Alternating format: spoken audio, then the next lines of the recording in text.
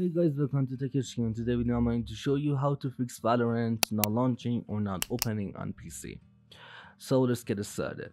First of all, you have to do is just go ahead and right click on Valorant icon as you can see, then go down and click on properties, click on compatibility, and then just go ahead and check this option, disable full screen optimization, and also check this option, run this program as an administrator. Then go down and click on apply and then OK.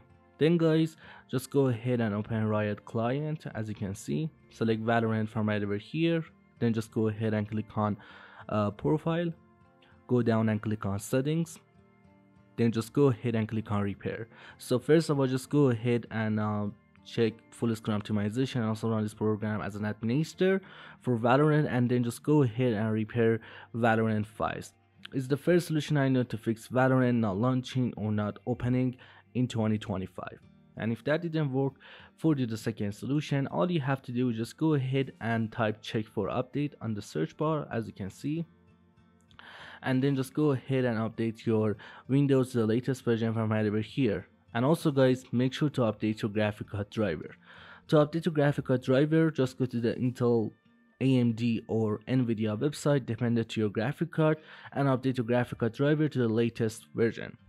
And then guys, just go ahead and restart your PC. Sometimes it works.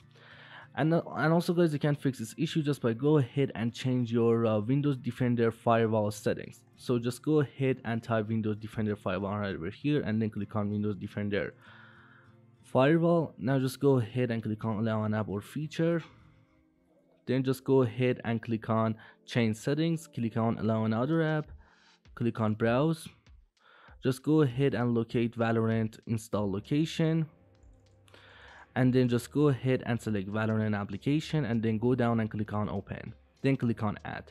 All you have to do is just go ahead and add Valorant to the Windows Defender firewall and then go down and click on OK. This is the last solution I know to fix Valorant not launching or not opening in 2025. Anyway, thanks for watching video. I just hope you to fix this issue. Please go ahead and subscribe my YouTube channel. Peace out.